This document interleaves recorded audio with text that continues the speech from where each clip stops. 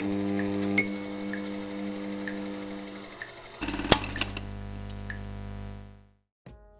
was browsing Reddit the other day, and I saw someone had posted the poster to the new John Boyega movie. So I had a look at it and just sort of stared at it for a while. It's terrible. Just absolutely terrible. I mean, there's a host of things that are bad from a technical standpoint. For example, that the title is lowercase, or that John Boyega isn't casting a shadow on this guy. But that really isn't the main problem. The main problem is that this doesn't speak to me. I have no idea what this movie is about. Is it a thriller? Is it a murder mystery? Maybe a heist film? The only thing that raises my interest somewhat is the katana. It feels out of place, and that's what makes it interesting.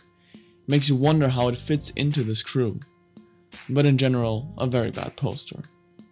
And I've noticed this theme of very bad posters in recent years, maybe 10 years, used to advertise movies, and I think that's a real shame, because posters, when done right, can be an artwork in and of themselves. But that immediately poses the question though, what makes a good poster? In my opinion, there are a few things a poster must achieve to be labeled a quote-unquote good poster. The first thing a poster must get right is also the main reason why it exists, to advertise the movie. For this to work, the poster needs to tell us exactly what type of movie it is and what that movie is about. Something like Star Wars loses no time in doing this. Similarly, if the movie is a rom-com, the poster should use design language reminiscent of rom-coms to reflect that to the viewers. That being said, rom-com posters are amongst the most boring ones out there. It wouldn't hurt to come up with a new idea. Viewers should know what kind of ride they're in for when they see a poster. A poster that communicates excellently what kind of story it is Stranger Things. Set in the 1980s, Stranger Things weaponizes nostalgia throughout the series. From comic books to music to fashion, nothing is immune to nostalgia.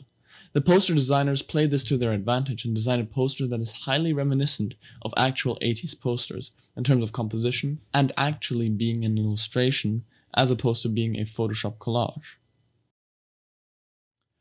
I believe the reason many posters nowadays are so uninspired is because studios want to play it safe. They don't like taking risks, so they create posters that look identical to dozens of other posters.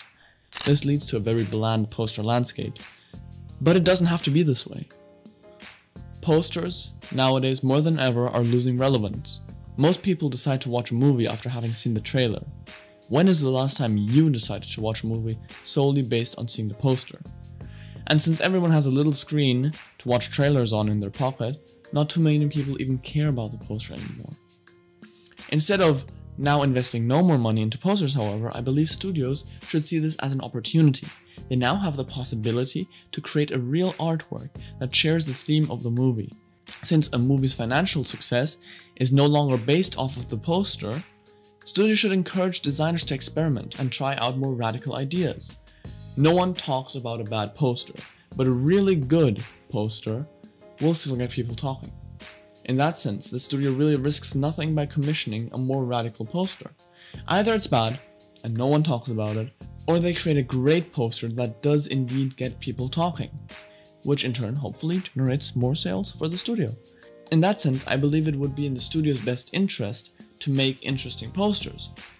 But then again, expecting Hollywood to innovate is foolish, isn't it?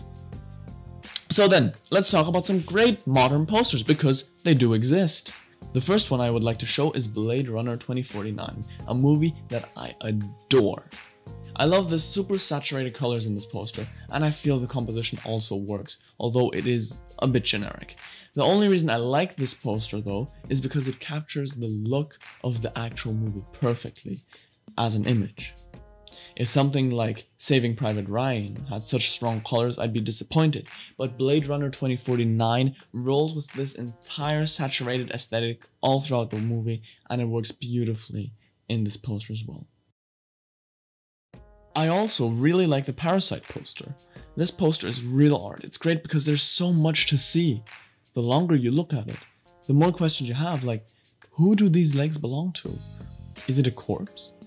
And if so, why does no one care? And why are all the eyes blacked out? What's up with the teepee and the reflection? And check out that little kid next to it.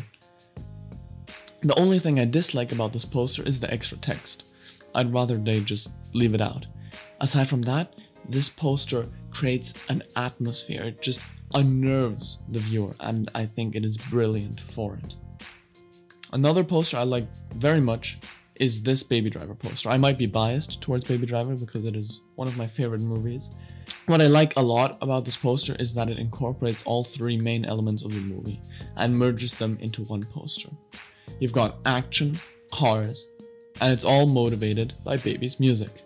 Though, once again, I'd rather they leave the actors' names away as well. I just think it looks better if they had that negative space to play with. I think it would make for a more interesting poster. Then again, I also understand that the actors want their names on the poster, so you might have to find a compromise there. The other Baby Driver poster is actually also really nice. The last poster I'll mention is this alternative poster to the movie The Post. It's a movie about the Pentagon Papers with Tom Hanks and Meryl Streep. I mean, just look at this thing. Isn't it mesmerizing? It uses the negative space so well, and the way Hanks and Streep break up the homogeneous pattern of the stairs, it's just beautiful. I love this poster. I could imagine framing it and hanging it up in my room. That's how much I like it. I'd also be remiss if at this point I didn't use this opportunity to at least mention the poster of my last short film.